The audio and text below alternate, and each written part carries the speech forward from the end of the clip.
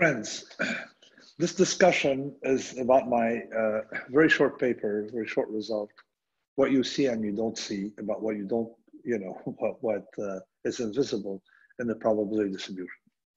Let's say this is a probability distribution, that's one tail. And this is, let's call it the empirical probability distribution. You have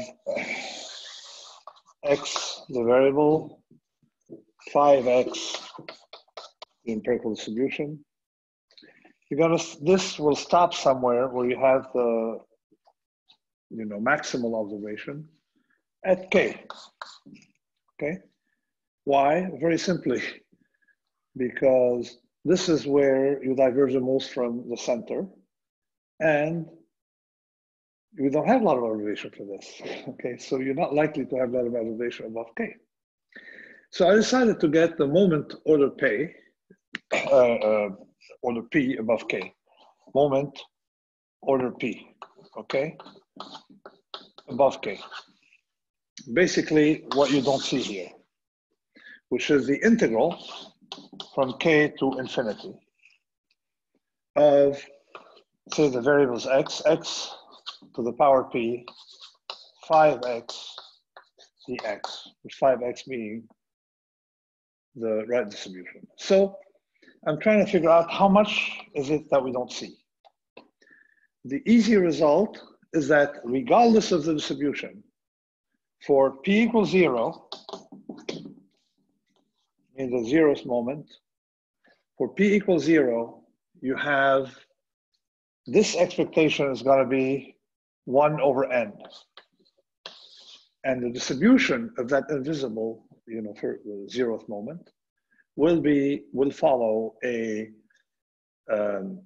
memoryless, the exponential distribution, e minus nx or n whatever the dummy variable you have divided by n or multiplied by n. So this is we're going to have the exponential distribution. Now the interesting thing is that the fatter the tails, the higher this is going to be.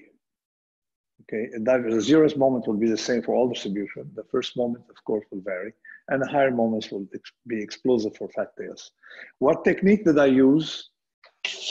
K, I assume, follows a distribution. I assume that K followed that we call the extreme value distribution. When you have a power law, it's a Fréchet. And it has the same parameterization as the regular distribution as far as tail exponent, but has some other parameters and other dynamics. And when you converge to the same when you go far out on the tail. Now the EVT helps us figure out this result. Now with this, you can apply it to a lot of things. Like for example, when you take COVID, okay, you know that the maximum of the observed numbers is not going to be the true maximum, because you're missing this part of the solution. That's what you don't see. And to repeat, why is it that you don't see this tail, the invisible tail? Because you don't have a lot of observation by definition, since it's a tail. And as they carry consequences for p higher than 0, you will have to worry. With this, we can figure out the impact of what you don't see. Thank you for listening to me, and have an excellent day.